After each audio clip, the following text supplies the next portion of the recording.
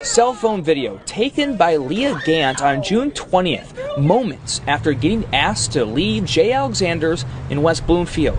I was told to move out of my seat for two other white men to be seated.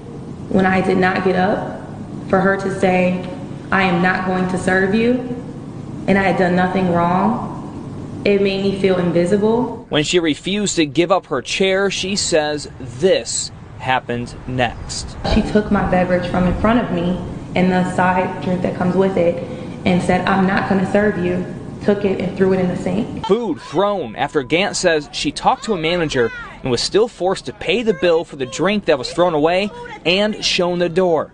Inside today, a manager declining to comment, referring us to J. Alexander's Holdings, the parent company, and West Bloomfield Police confirming they are investigating the complaints. This type of behavior is archaic racism, reminiscent of the black men and women in the 1950s sitting at the lunch counter. I asked Ms. Gant's attorney if they plan on filing a lawsuit. They say at this time, all they want is for the employees involved to be terminated.